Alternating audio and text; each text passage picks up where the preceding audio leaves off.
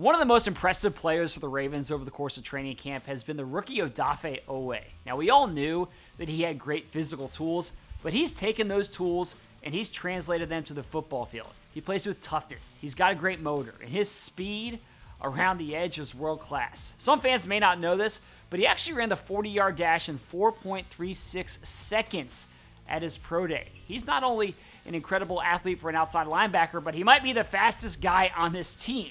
And someone who's gotten a first-hand look at him is the veteran right tackle Alejandro Villanueva. These two guys have been going at it over the course of training camp. And the veteran offensive lineman talked today about the rookie and how impressive that speed really is. Odafe is, possibly the fastest player on the football field.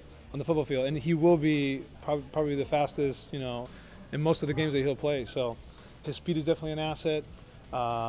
It's crazy to see somebody come off the edge that quickly. It's not something that he ran the 40 and whatever he did, and now he's here and he's a lot slower. The kid has some speed, but he has to put the whole thing together. And so for me, I'm his #1 fan. I'm going to cheer him. He's my horse in the race, and I'm going to be on the bench, hopefully watching him make a lot of great plays this year. Now that's high praise from a veteran player, and Oweh tweeted about it after practice, saying, "Iron sharpens iron," and it's always good work going up against the veteran offensive lineman. Now, it's great to see these two guys develop, and I think that's going to help both of them once we get to the regular season.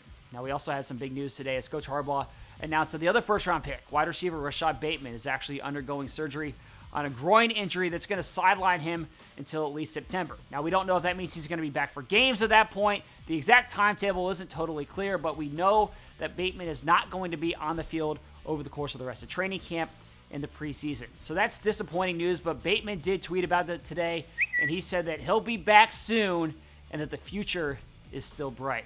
So that's it for me on Final Drive, but before I go, you all know that the preseason begins Saturday night at M&T Bank Stadium with the New Orleans Saints coming to town. We can't wait to have the fans back in the house. And if you want tickets to that game or over the course of the entire season, make sure you check out some more information on that at BaltimoreRavens.com/tickets. Thanks for watching. I'll see you again tomorrow.